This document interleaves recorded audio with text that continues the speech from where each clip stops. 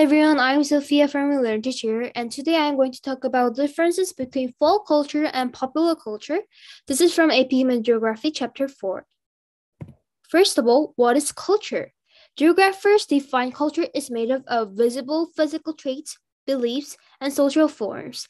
This means that culture includes food, shelter, religion, language, education, security protection, political and social organization. This everything includes in culture.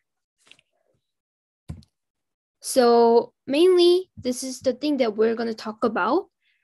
Folk culture is traditionally practiced primarily by small homogeneous groups living in relative isolation from other groups. Population culture is found in large, heterogeneous societies that share certain customs despite differences in other personal characteristics. First of all, they have different diffusion.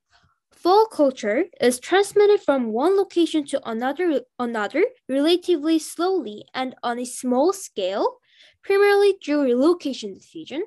But for popular culture, typically spreads through a process of hierarchical diffusion, diffusing rapidly and extensively from hearts or nodes of innovation with the help of modern communications.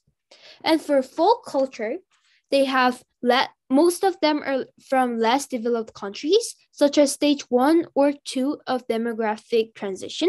But for popular culture, it's usually from developed countries, such as stage 3 to 4 of demographic transition. And also, they have different music styles. For folk culture, folk songs may tell a story or convey information about life cycle events such as birth, death, and marriage, or environmental features such as agriculture and climate. The content is most often derived from events in daily life that are familiar to the majority of the people.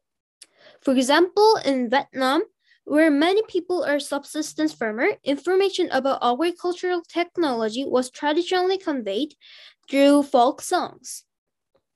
But in contrast to folk music, popular music is written by specific individuals for the purpose of being sold or to performed in front of large number of people. It frequently displays a high degree of technical skill through manipulation of sophisticated electronic equipment. For example, there are hip-hop, which is really popular in the whole world these days. Next is clothing.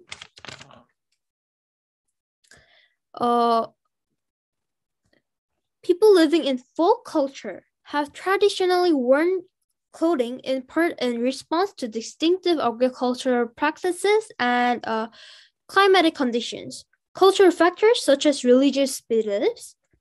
The folk custom in the Netherlands of wearing wooden shoes. This is one of the examples of folk clothing, though still has practical uses in a wet area. These wooden shoes were made to keep their feet dry on ice and water. And for popular clothing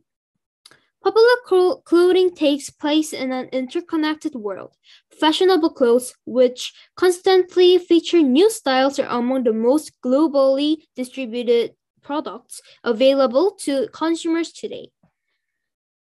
Main difference is that in popular culture, clothing preferences generally reflect occupations rather than particular environments. For folk culture, usually it is affected by environments, but for popular culture, it is for occupation, to reflect occupations. So for example, there is wearing jeans. Like whole world is wearing jeans for almost every day, and that is the popular thing that the many large amount of people are doing it.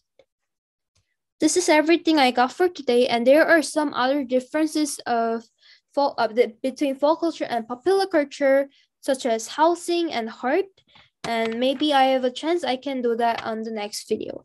Thank you for listening and see you in the next video.